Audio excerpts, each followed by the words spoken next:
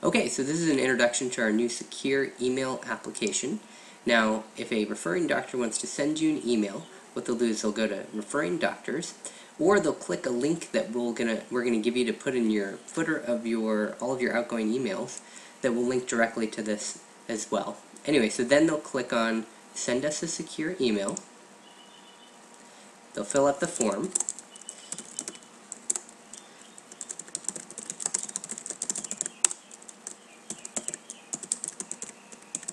They can obviously write whatever they'd like.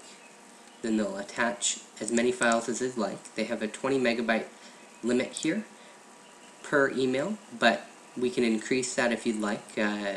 Just an additional cost. So 20 megabytes is with the basic package.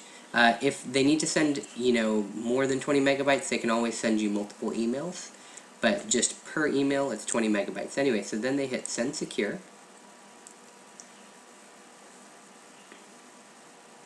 And then it's sent, just like that.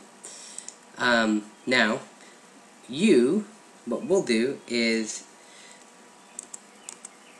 I'll show you how this looks when we receive it. So, when we receive it, you'll open up Outlook. This is in Outlook. Now,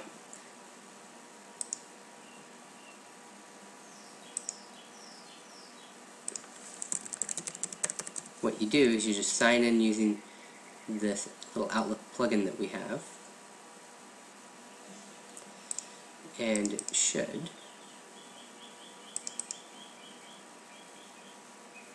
decrypt the message for you right there.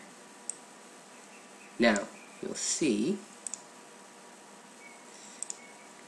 here's the message, just like that, and it's got your radiograph attached to it right here. Obviously this isn't a radiograph, but this is a contact button. Anyway, so there you go.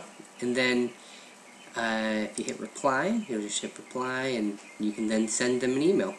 One little caveat is that you need to copy the from email address and paste it just like that, and now you can reply as you would normally.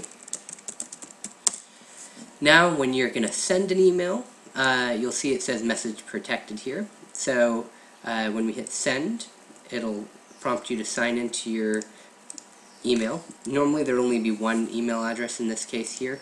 I have a couple because I've been testing it. But here we go. We sign in.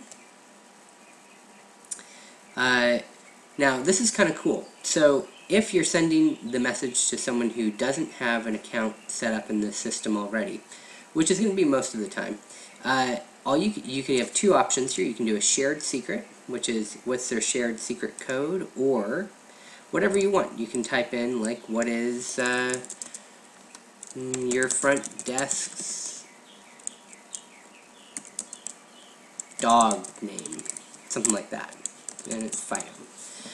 Or you can do phone verification. You can enter in the office phone number, and that way they can verify their identity simply by picking up a phone and then getting a secret password that way.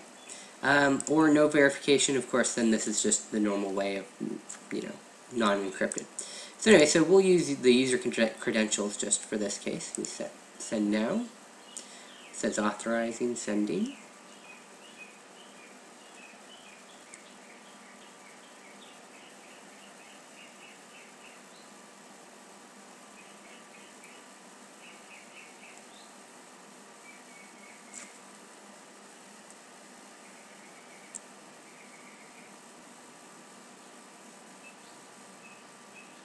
And then it's sent, just like that.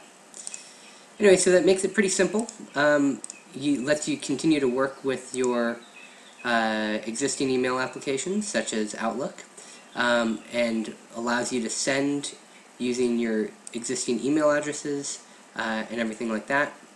Anyway, so I think this is a great solution, and if you have any more questions, of course, just let me know.